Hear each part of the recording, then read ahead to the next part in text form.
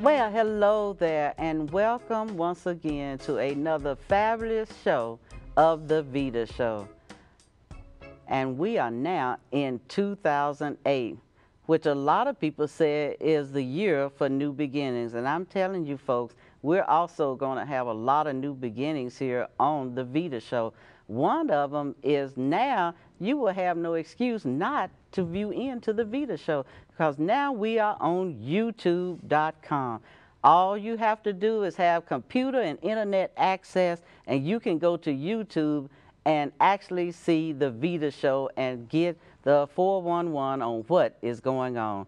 Today, my guest I have in the house is Mr. Erie Chapman. How you doing, Mr. Chapman? I'm doing great, Navita. Glad to be here. I am so glad to have you. Would Thank you you. please tell our viewing audience a little bit about you? I'd be glad to do that. I'm so old that it might take a long time to introduce myself if I went through everything. Well, we don't have too long. Yeah, Only okay. Well, I think the main thing I want to emphasize is that I'm currently leading an organization called the Baptist Healing Trust. The Baptist Healing Trust is a foundation right here in Middle Tennessee, based here in Nashville. We have $150 million, and all we do is give it away. So we hope that organizations, 501c3 charities, will apply to us for grants, and we do our best to try to focus on that, to focus on healthcare charities in Middle Tennessee. Well, that's kind of like expound on that word foundation. Some of our folks may not know what that means. What does that mean, a foundation? Well, the foundation here is basically it's a community fund. And this community fund is administered by our board and by our staff, and we take applications for grants. And you can go to our website, healinghospital.org. Always try to get that in, healinghospital.org. Healinghospital.org. Or baptisthealingtrust.org, either one. Oh, okay. Yeah, okay. and so now most foundations actually try to raise money. In our case, we hold these funds in trust and then provide grants out of the money to charities, healthcare charities, to help them advance their mission. So it's, you said specifically healthcare charities that have their 501, that mean they are nonprofit That's right. charities.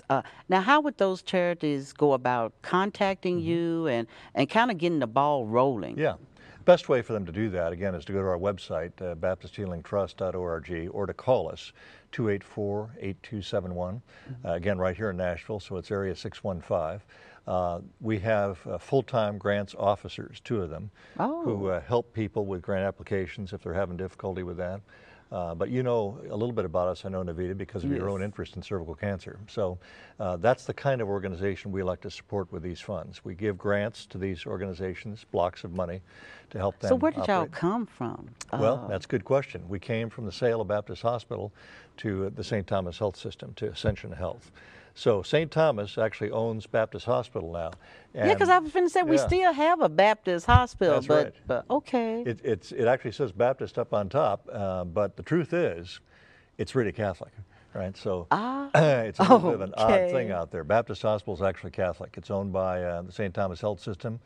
We both agreed we would just leave the Baptist name up there because Baptist is so well known here in Middle Tennessee. So we left the name up there, and the St. Thomas Health System has been doing a fine job of running that organization.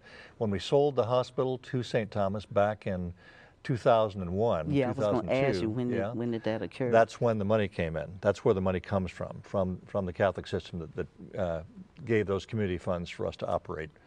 And then that's what the Baptist Healing Trust, that's right. how that came into existence, of helping other nonprofits or helping nonprofits that deal with the health disparities, which you know are very many in our community. And also I think that you have a penchant that you like, the more creative the nonprofit is, the more it kind of like you kind of arch your eyebrow and kind of pay attention like, ooh, they're doing something creative, not so much as different maybe than some other nonprofit, but they're going about it and maybe putting a little twist with it. Well, that's right. And actually the kind of twist that we're talking about in our case, we're particularly interested in focusing on organizations that actively practice the delivery of loving care with their charitable service. So that, you know, a lot of organizations say that, every organization says, well, we believe in love, we believe in loving care.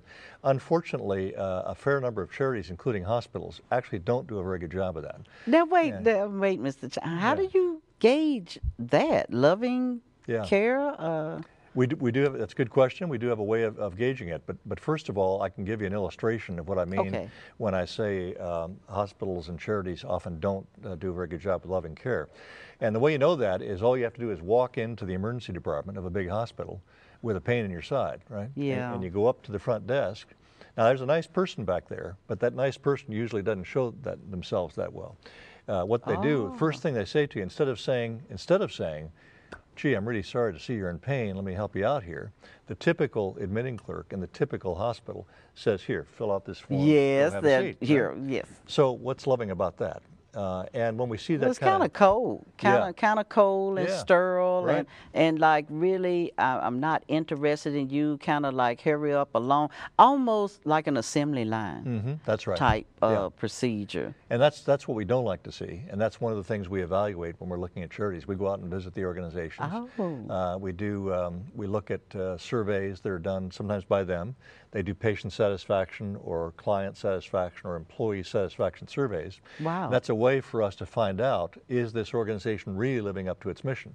You know, they say they're loving, but is that really happening?